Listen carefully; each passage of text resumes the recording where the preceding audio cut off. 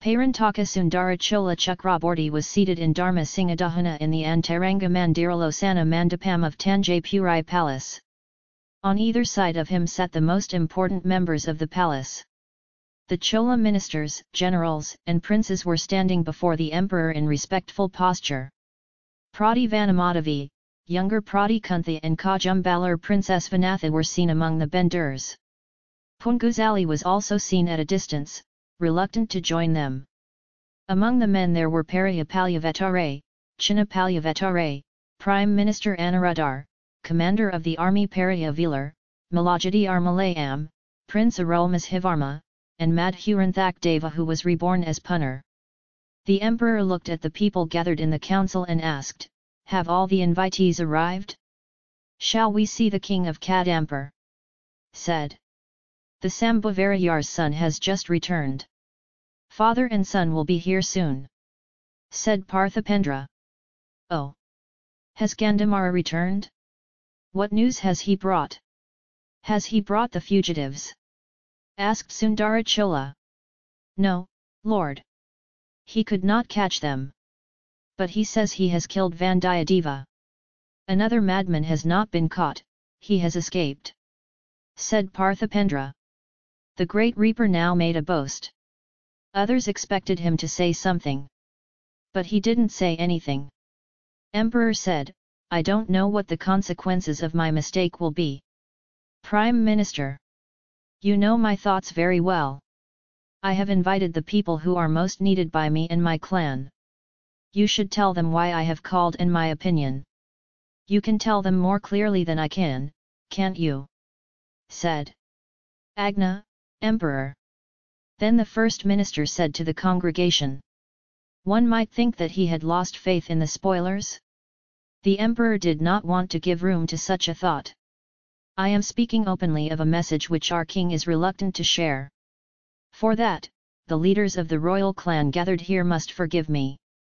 Our king had for some time lost the strength of his legs due to physical illness. So his heart was weak.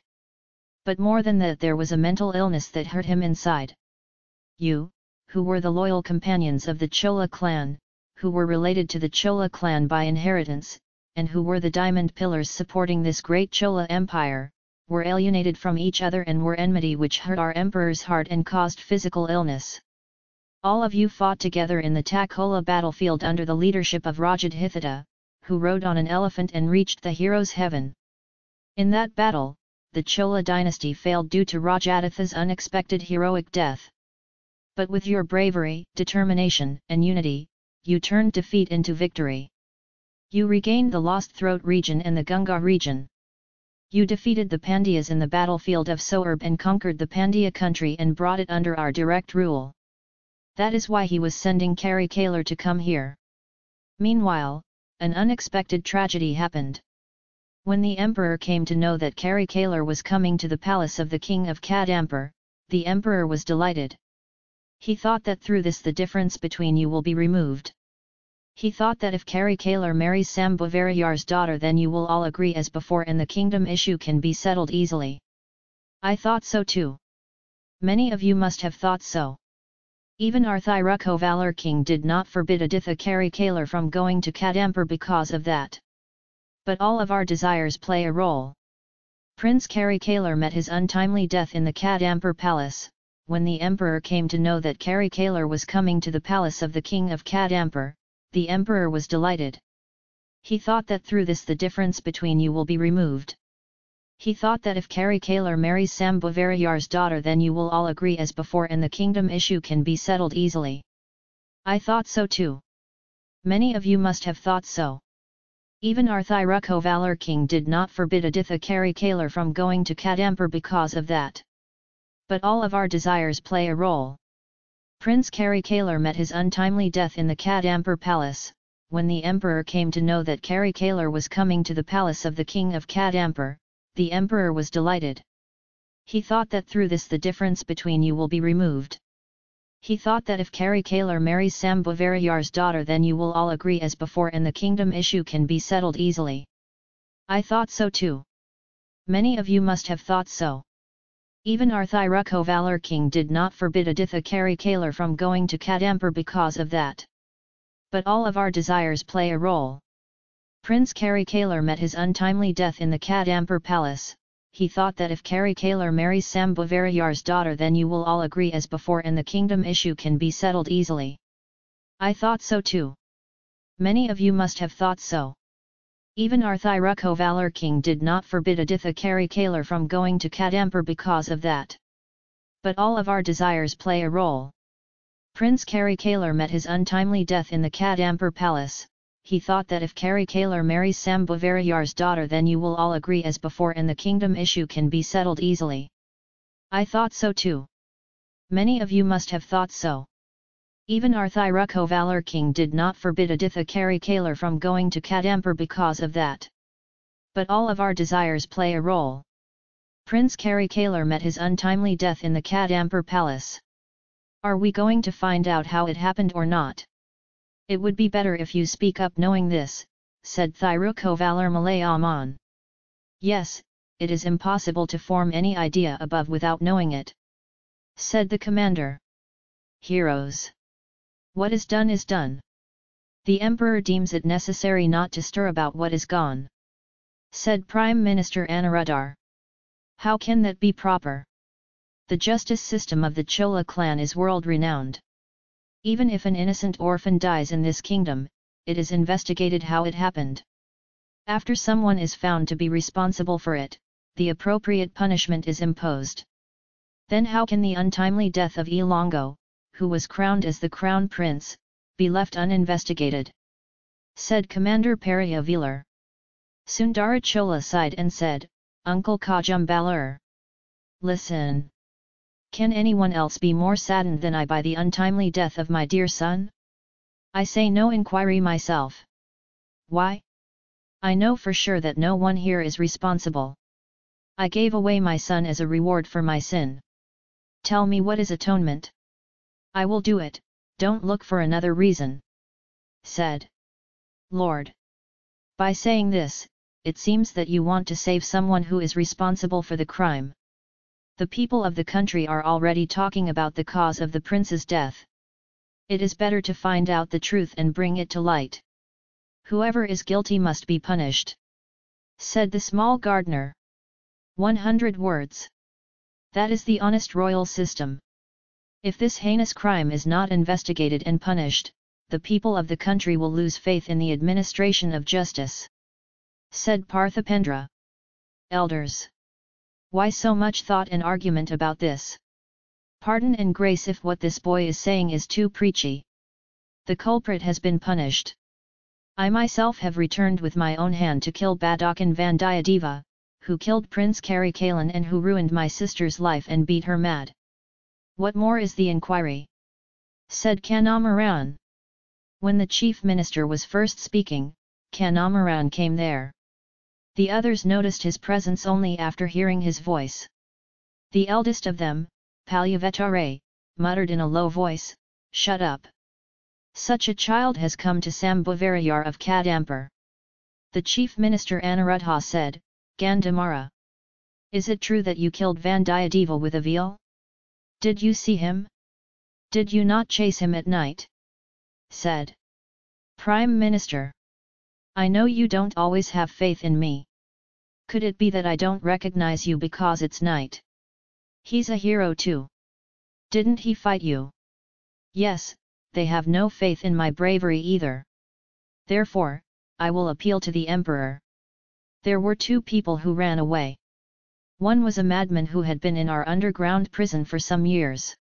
When he tried to stop me, the other was approaching the other side of the river. I threw a net and killed him. He must be a Vandiyadev of the Vanara clan. Have you not brought the dead man's body with you? If I had known you would be so suspicious, I would have searched a little further in the north wind flood. But this magic advice could not have come to the council. Said Kanamaran. "Yes, it would be a great loss if you didn't come." Said Thalapathy Chinap Pulvatarayar. "Brother. Why is it so hard for you to find Vandiyadeva?" Asked the great Velar Bhutta Vikramakesari. "Would you like to hear this?" The tragedy happened in my house. If the real culprit is not caught, will you not suspect me and my father? Sundarachola intervened and said, Son Kandhamara, I will not doubt anyone else who doubts such things. Do I not know your father's devotion to me? Let him go. Where is the great Sambhavarayar? Said Emperor. I have to tell the shame of our family. I was telling my father that I have returned after killing Vandiyadeva. My sister Manamegala was listening. When she heard what I said, she came to kill me with a knife. My father is trying to calm her down and calm her rage. He will come soon. He sent me to tell me that he would accept whatever was decided in this council of ministers. Said Kanamaran. Father, your sister already said I killed the prince. Wasn't she saying that like a crazy person? Said old Malayaman. Yes, yes. She said that to hide the crime of Vandiyadeva and escape him. She was not completely mad then. Madness is gone now. Woe to our clan! Said Kanamaran. Young Sambhavaraya. You say so decisively that it was Vandiyathevar who killed Prince Karikalar? How is that? Did you see it with your own eyes? Or did anyone who saw it tell you? Asked the Prime Minister. Minister. Do you need a glass for the wound on your hand? That monkey clan warrior was there where the prince was found dead. Looking at his face, it was as if he was written as a criminal. That was the young queen's Antapuram of Palvur. What else did he go there for?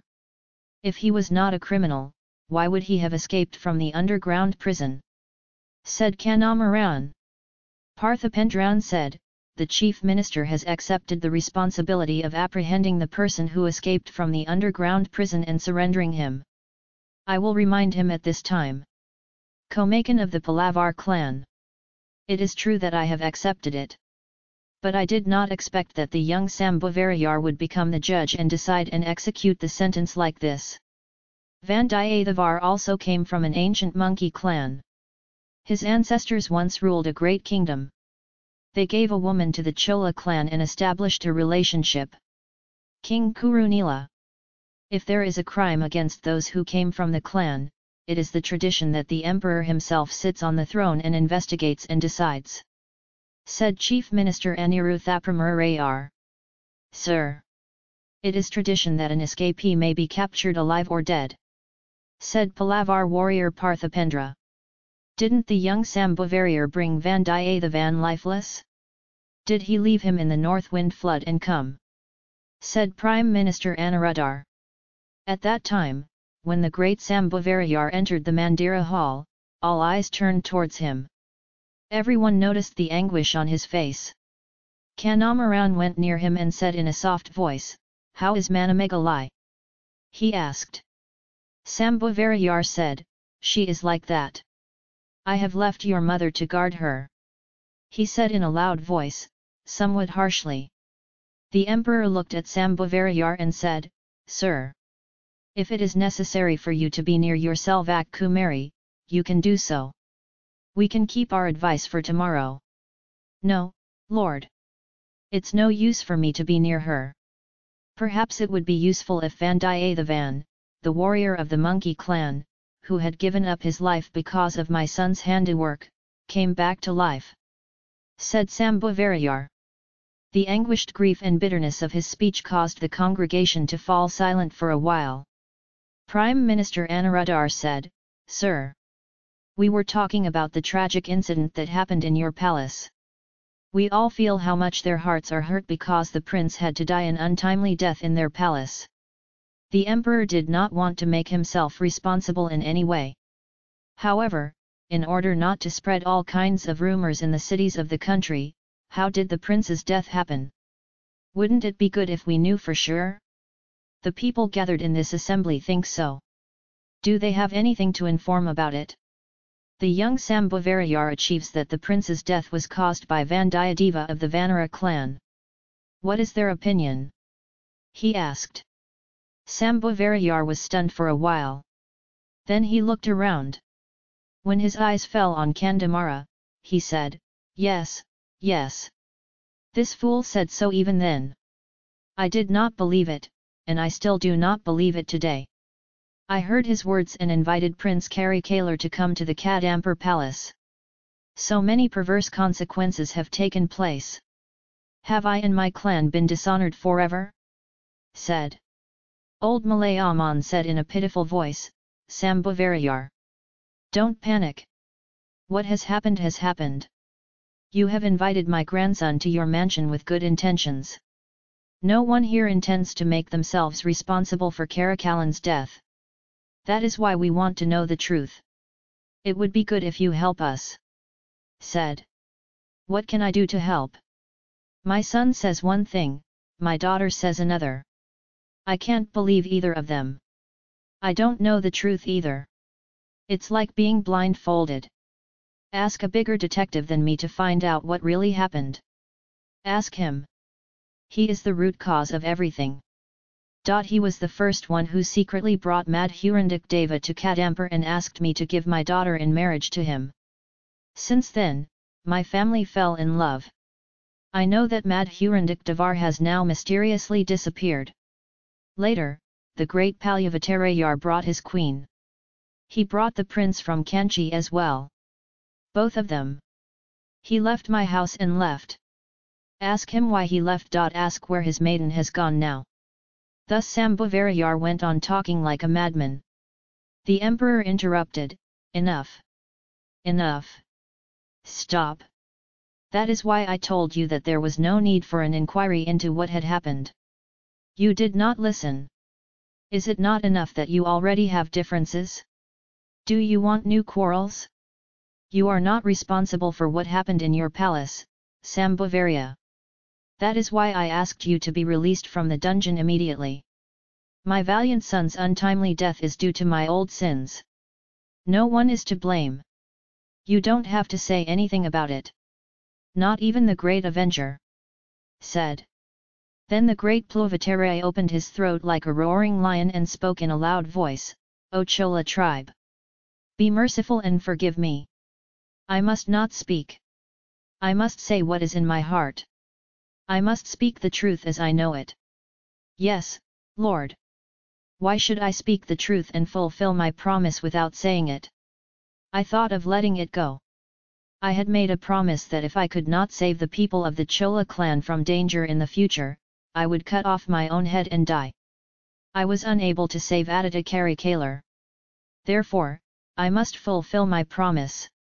Before that, I want to tell the truth that I know. Otherwise, there will be many unnecessary suspicions and vain accusations will be made. Whatever. There was perfect silence in the assembly when the great destroyer had finished speaking. Everyone's heart melted for a moment. The emperor said in a subdued voice, Uncle. Think about it. Why do you want to talk about things that have happened? The lives of the dead will not come back. You would not have repented and committed any kind of betrayal to the Chola clan. Therefore, let's forget what happened and talk about what is to happen. Said. No, sir. I must speak about what has happened. I must speak of how great a betrayal I was about to commit to the Chola clan. It was Durga Devi, the clan goddess of both them and me, who prevented that from happening. I must pay my offering to that Mother Parmeswari. Please listen to what I have to say. Said the great reaper. Seeing that he could not stop him from speaking, the emperor was also idle. Later, Periya Palyavattarayar narrates everything that happened since he met Nandini on the roadside 3 years ago and fell in love with her. Despite frequent warnings from his brother, Chinap Palyavattarayar, he said he did not care. He said that due to Nandini's instigation, Madhurandhakativara had planned to take possession of Chola Singhadanam and had conspired with other petty kings for it. He told about Nandini's taking Madhuranthagan to Mudabalak and the midnight meeting at Sambhavarayar mansion. At first, he said that it was because of Vandiyathevan that he became suspicious of Nandini, and from that he got the idea about the Ponniyin conspirators. But from time to time, Nandini's infatuation, Maya, was hiding his knowledge, he said sadly. At last, he said that he came to know the plan of the Pandya conspirators as he was caught in the flood of spoils and rushed back to Kadampur. On the way, he disguised himself as Kala Muga Siva, and with the help of Itumpankari, he reached Apuram by a secret route, and he hid in the Jaffa storehouse and delayed for a minute to eavesdrop on the conversation between Nandini and Prince Manta fell in the meantime. He narrated that when he rushed to support him, the lamp went out, that he was surrounded by many people and attacked him, that he fainted, that he came to Pruchna in the Green Mountain cave and then came back. He said that he came to know the plan of the Pandya conspirators as he got caught in the flood of looting and rushed back to Kadampur. On the way, he disguised himself as Kala Muga Siva, and with the help of Itumpankari, he reached Apuram by a secret route, and he hid in the Jaffa storehouse and delayed for a minute to eavesdrop on the conversation between Nandini and Prince Manta fell in the meantime. He narrated that when he rushed to support him, the lamp went out, that he was surrounded by many people and attacked him, that he fainted, that he came to Pruchna in the Green Mountain cave and then came back. He said that he came to know the plan of the Pandya conspirators as he got caught in the flood of looting and rushed back to Kadampur. On the way, he disguised himself as Kala Muga Siva, and with the help of Itumpankari, he reached Apuram by a secret route, and he hid in the Jaffa storehouse and delayed for a minute to eavesdrop on the conversation between Nandini and Prince Manta fell in the meantime. He narrated that when he rushed to support him, the lamp went out, that he was surrounded by many people and attacked him, that he fainted, that he came to Pruchna in the Green Mountain cave and then came back. He also said that he hurried back and went to Kadampur.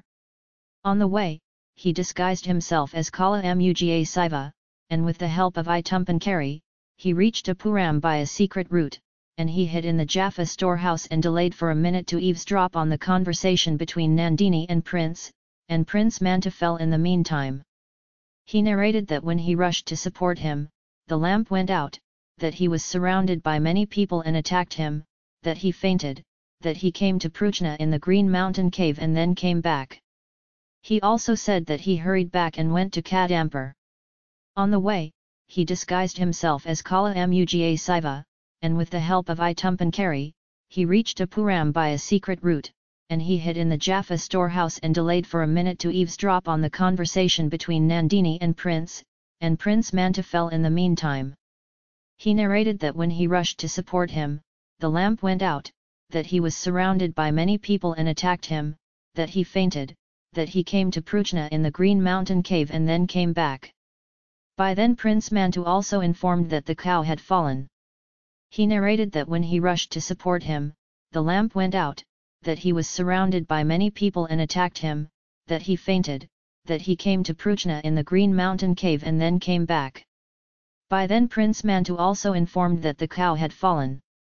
He narrated that when he rushed to support him, the lamp went out, that he was surrounded by many people and attacked him, that he fainted, that he came to Pruchna in the Green Mountain cave and then came back. Emperor.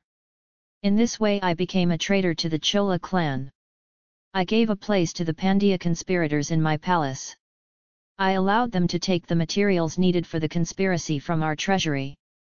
The conspirators planned to kill themselves and their sons at the same time. A deaf and dumb goddess took her life. She gave and saved him.